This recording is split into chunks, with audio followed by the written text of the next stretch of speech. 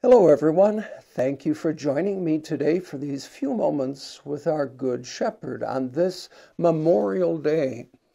And for our reading, I'll read a portion of Psalm 105.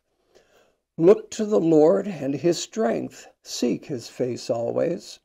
Remember the wonders he has done, his miracles, and the judgments he pronounced.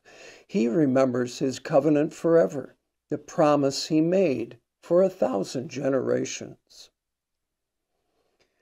Well, Memorial Day is set aside to remember those who paid the ultimate price, they made the ultimate sacrifice for our freedoms, our servicemen and women who gave up their lives in defense of our freedoms.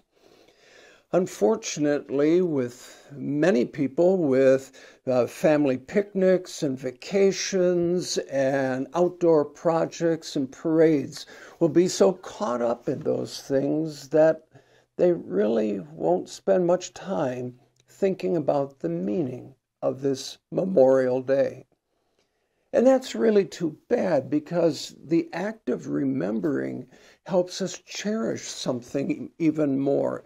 It encourages us to participate, and it strengthens us in our resolve to hold that which we remember as something very precious. Throughout the Bible, God always is instructing his people to stop and remember what he has done for them. And Psalm 105, the chapter that I read our verses from, really are a call to remember God's love, his protection, and his provision for his people throughout their existence.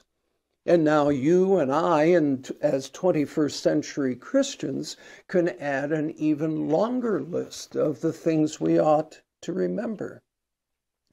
But the key to rejoicing in those things is not remembering the good times that they are, but remembering or realizing that God remembers.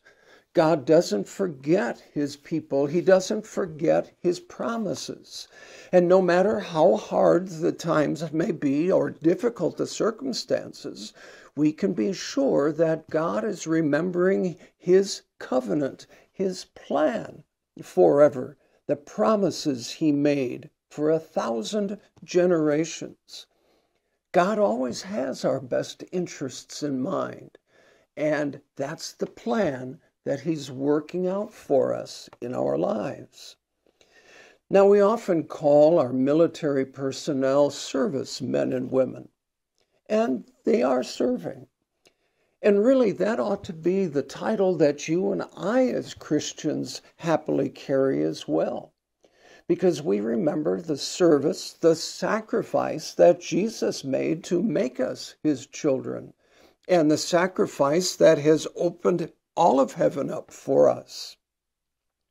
And so, in love and in gratitude, as we remember what Christ has done for us, we serve, we sacrifice to glorify him and to help each other. And in that way, the freedom of the gospel is remembered and proclaimed. We pray. Dear Father, help me daily to look back at your faithfulness and praise you for being a God who remembers. Amen. Well, everyone, enjoy this Memorial Day, and I really encourage you to pause from all of your enjoyment and remember the ultimate sacrifice paid for you by Jesus.